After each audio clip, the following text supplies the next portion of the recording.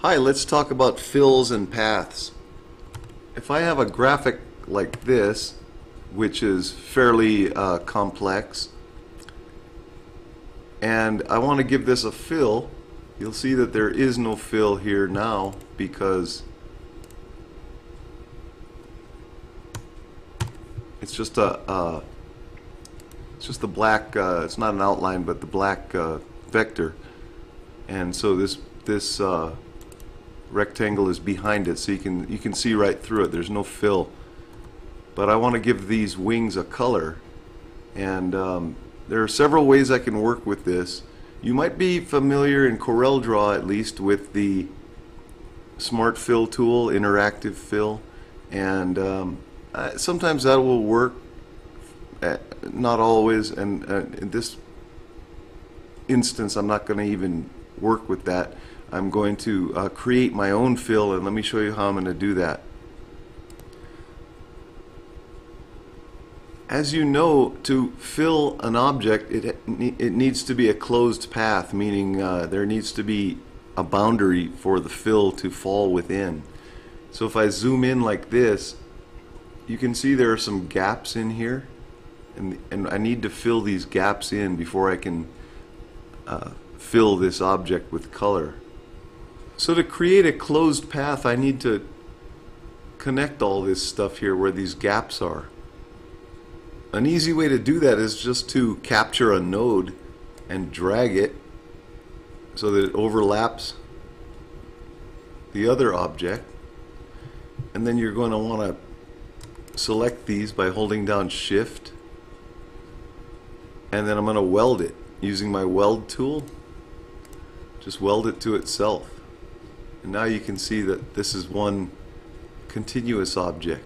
Now I can keep doing that here, and I can shape this out if I please. You'll find when I zoom out this isn't going to make that much of a difference, but depending on what this is for, if this is for an advertisement or something, you're going to want to do a good job on it. You always want to do a good job, but if it's for a web page or something, you can probably get away with being a little sloppier than you ordinarily would. So I'm going to do that same thing here, weld it to itself.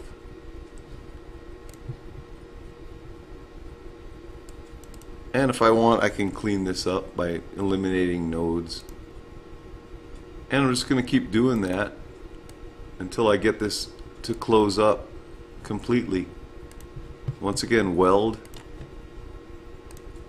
to itself. Clean it up as you like.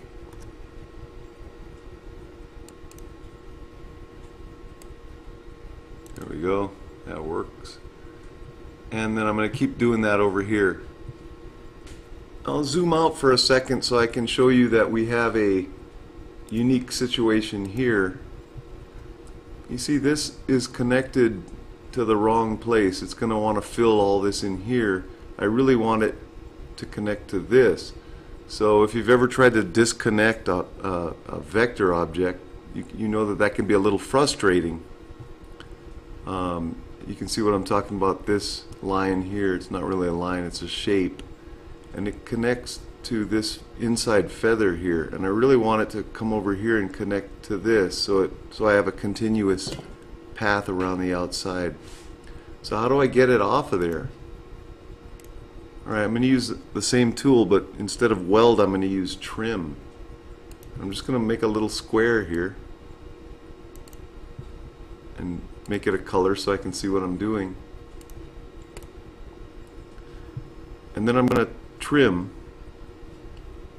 select it, and I'm going to trim this black shape here. Then I'll get rid of that, and now I've opened this path, and I can now grab these nodes, pull them down here, eliminate nodes as necessary. If you've watched some of my other videos, you know I like to use as few nodes as possible. Too many nodes makes it difficult to shape out, and it also gives the graphic more of a rough look.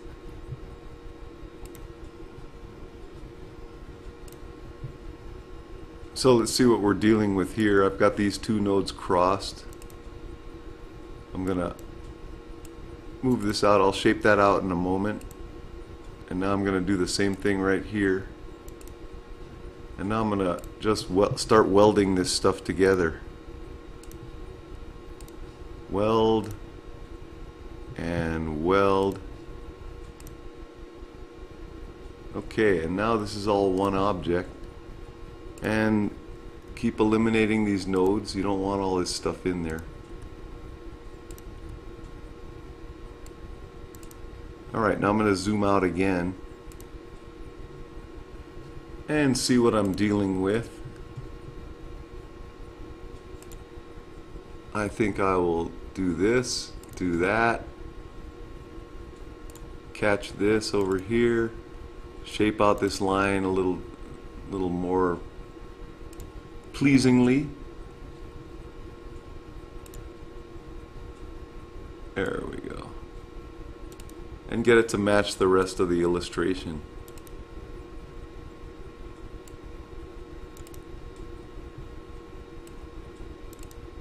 Okay.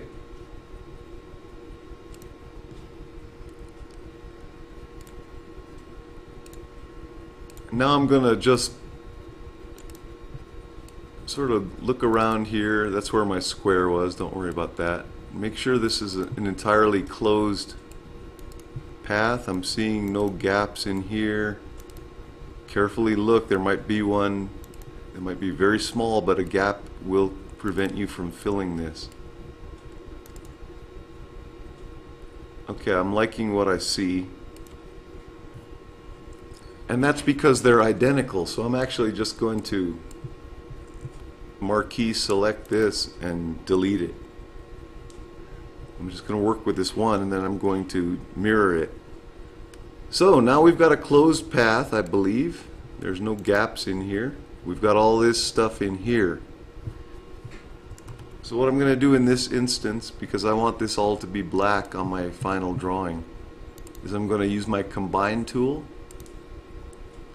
And now this is one vector object. Now how am I going to fill this? As I said, you might be familiar with the Smart Fill tool, and sometimes that will do what you want, other times it will not. I prefer to do my fills this way for a complex object like this. An easy fill would just be to fill it in and let this black knock out the color. But if you're doing color separation for offset printing, or if you're doing I don't know, a t-shirt job where this might need an underbase and a trap, you might need your fill to fit perfectly within the boundaries of your vector. And it's particularly important if you're sending this out to someone else to work with. Let's say you create the graphics and someone else has to print it. The simpler you make this for them, the easier it's going to be for them to figure out what you've done, and the less chance there's going to be to make a mistake. You don't want all this kind of stuff separate where they might lose it by accident. You might print without that, or they might not understand how you've worked a trap or whatnot. It's much better to simplify this into one object for the black and one object for the fill. Let's assume that's the case here. I'll just draw a square and I'll make it orange, and I'll put it in the back. Now I'm going to select my wing. I'm going to go back to my trim tool, and I'm going to trim away that orange. Now to see what I'm doing, I'm going to cut the wing part away. Now this is orange is one continuous object, so I need to break the curve apart. Then if I delete that part, I've got a fill. Now that fill would work okay, like I said, for many projects. If I was creating a JPEG for a website or something, that would be fine just the way it is. But let's say this is for a printing project, offset, screen printing, whatever. I want my fill to include the knockouts for the black. So I'm just going to get rid of that outside part, which was the black line, and now this is my fill. And to bring out all that detail on the inside, I'm going to marquee select this and combine it. Now I have a perfect fill, so I can paste my, remember I cut that, I didn't delete it.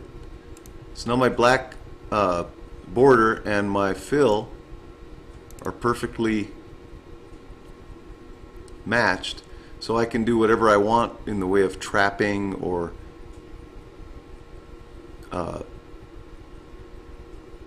underbasing or whatever I want to do. And now that I have a fill, I can change it to whatever color I want, and I think I'm gonna do it that. And once again, since this is identical to the one I deleted, I'm gonna copy the whole thing, paste it, I'll mirror that and just spread them apart a little bit. And there's my completed graphic with a fill, and I'm free to work with this at this point however I please. So that's the way I do complex fills, and you're going to have to practice a little bit. Sometimes it doesn't do exactly what you want, and you have to kind of be patient and work with it. But give this a try, and I hope your next project goes well.